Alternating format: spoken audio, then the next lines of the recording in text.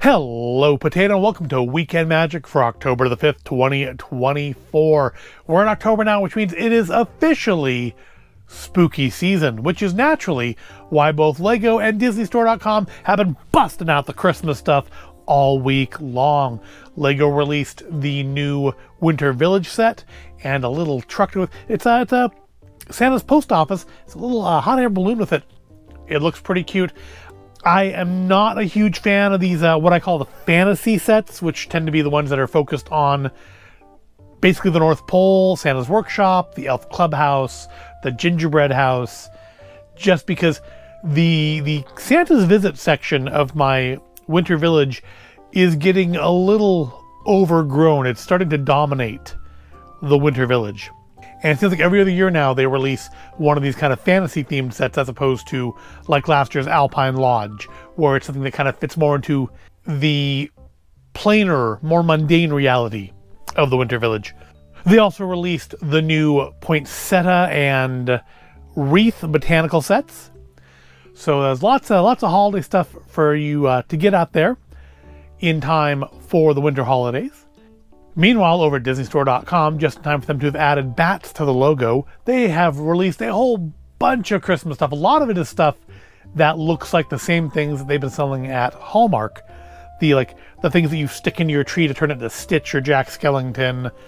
Lots of like Jim Shore little statues. A fair amount of Christmassy stuff just in time for, for Halloween. And don't worry, I mean, we are going to end up with some of that stuff too, but we're not there yet. It's spooky season. It's the happy haunt hunt. We are not going to look at Christmas stuff. We've acquired some. Let's be clear, we've acquired some already. I've even got one of the advent calendars for our notoriously unpopular advent calendar videos that we'll be doing most of December. I mean, obviously all December, but really the 26th to the 31st, there's not advent calendar stuff because Christmas is over. But while I have no intention of looking at Christmas stuff here on the channel until after Halloween, we are accruing some already. So last week we looked at the big Costco Mickey jack-o'-lantern with light and music, and I had to do that side because it was way too big to fit in here easily. I mean, I would have had trouble getting it in the frame of the camera on this space. And I believe last week I commented that, there are also ones at DisneyStore.com, there are ones at Kohl's, and I wasn't sure if having finally found the Costco version, after having basically given up on it, if that would trigger us to perhaps buy some of the others. And well, the answer is yes. My wife did order some from DisneyStore.com. She ordered, I believe this is a Mickey and a Minnie. She's checked them out. I have not. I don't know what all they're supposed to do. I'm guessing light up. I don't know if they play music or not.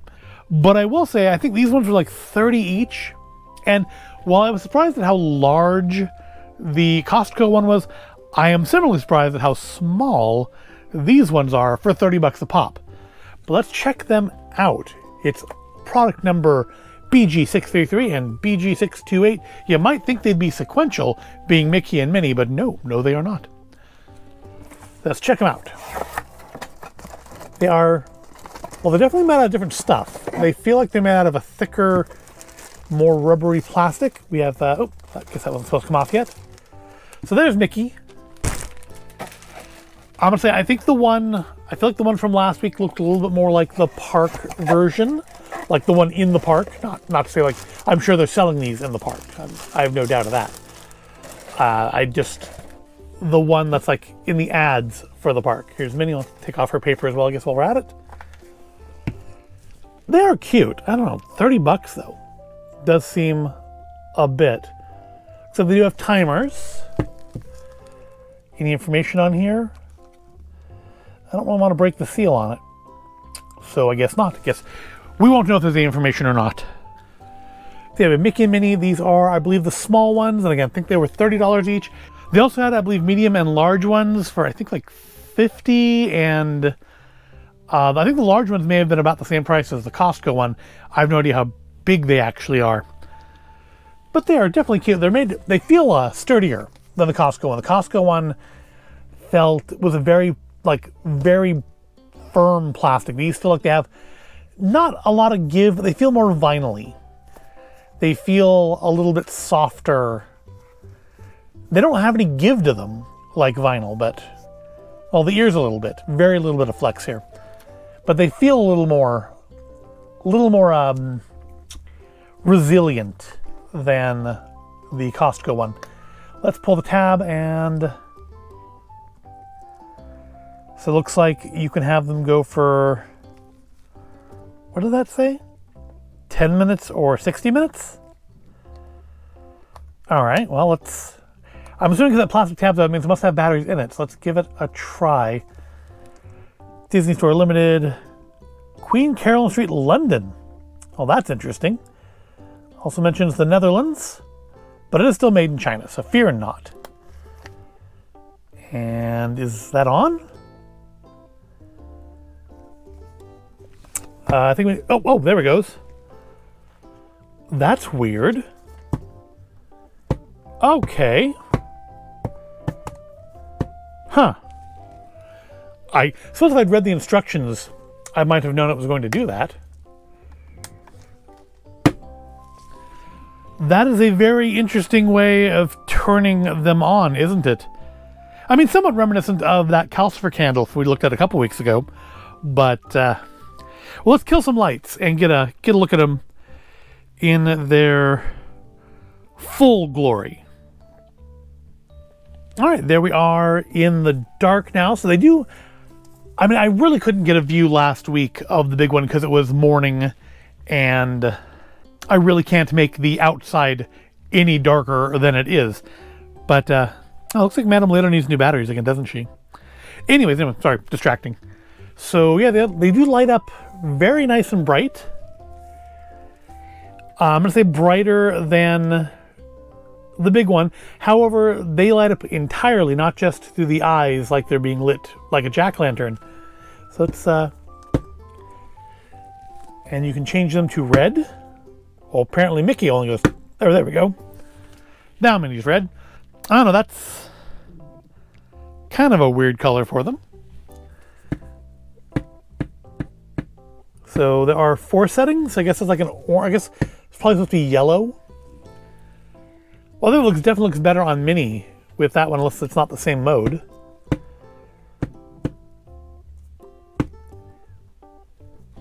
What you turn to next? See, that looks more like this. Maybe Mickey's just like a thicker plastic, because yeah, her next one is off. So that looks the same.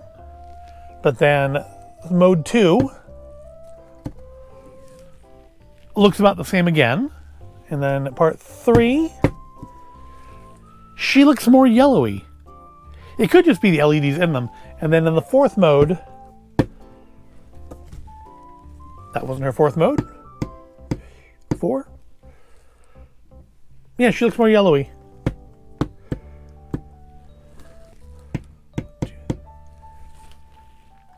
Yeah, it's weird that she's brighter on that particular mode than Mickey is. So do they do anything different on that other mode? I think it's just how long they stay on. Again, I could read the instructions and I would know for sure. It's kind of a shame they don't have a mode where they just kind of like cycle through. It really does only seem to work if you tap it on them on, like tapping on the top. Oh, there we go. Now it does. It at least didn't feel like it was doing it before. It's weird you have to like kind of shock them to make them come on and off, but okay. But I guess it's kind of like with that other one where you had that 6 hours on, 18 hours off thing. If you're putting it somewhere that you can't necessarily easily, you know, access it, maybe that's good. I wonder if can we like, because that one came on when I hit that one. What if I like, can we like clap? No. I thought maybe that would be enough percussion if you hit the table. It seems that Minnie is more sensitive. Yeah, I mean that wouldn't be a super ideal way of turning them on, like on a shelf, though, would it? So you still need to like hit them. I don't know. I mean, they're definitely cute. I do like that they do feel more durable than the big one. Definitely easier to find a place for them in your house or on your desk or your dining room table or whatever. But I do wish they had, like, I wish they did a little more, like the lights would cycle or something. That would definitely be cooler. But they're cute. They're well sculpted. Let's turn the lights back on. So yeah, they're well sculpted, certainly. Nice paint job. I don't see any like paint bleed or anything. Minnie's bow gives a sort of almost a little bit of a bat vibe to it. Again, it has a little color bleed along the seam of the bow. That's at the back. You're not really going to see that. Front looks good. Again, nicely sculpted, nicely molded. Just kind of a weird control scheme. Maybe a little pricey for what you get. For 30 bucks. I think they're on sale right now for like, I think 50 for both, or at least they were earlier this week, 50 for both. I don't know if that's still going or not. So 25 bucks a piece, maybe more like it. But they're cute. I don't know if they're going to go with the big jack-o'-lantern, not just because there is such a massive size disparity between these and the Costco one. Maybe if we find some of the Kohl's ones, which I think are somewhere in between the two, maybe together they'll create like an interesting progression. But these would be good for like just, you know, coffee table, dining room table, shelf.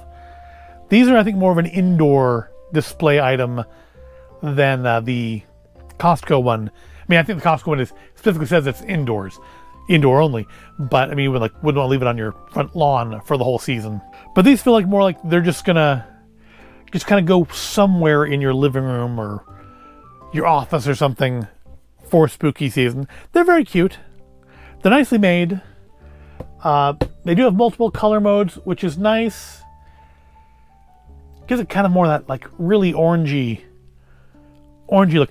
You know, when I was a kid, I grew up in the Bay Area, and all the pumpkins down there were always very, very faintly orange. When I moved up north more, I was always surprised, at least initially I was surprised, at how much more orange the pumpkins were.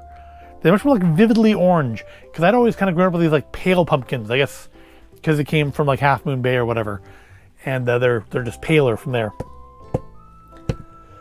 But yeah, cute. I'm going to say I think a little overpriced for what you get. They don't make any noise, for, you know, which really is probably a good thing, because you know, first thing I did with the Costco one was turn the sound off.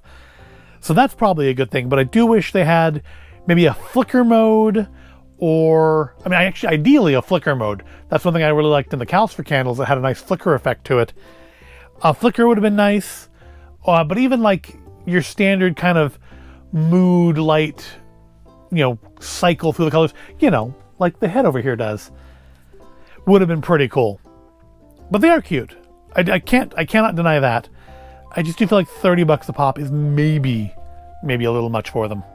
But they are here now, and they definitely are a very different thing than that big Costco thing. But they're cute in their own little special way. And they're all I have for you this week. 2 little tiny jacks. I mean, actually, I have other stuff, but that's all we're going to look at this week. So what do you think? Do you have these? What do you think about them? Have you picked up any of the bigger ones? Are they substantially different other than just being larger? Do they do other things? Different lights? Let me know in the comments. Do you think 30 a piece is maybe a little much for these? Again, let me know in the comments. But I do hope you found this video at all interesting or entertaining. If you did, go ahead, give it a like, subscribe to the channel. I do thank you for watching it, and I'll see you in the next video.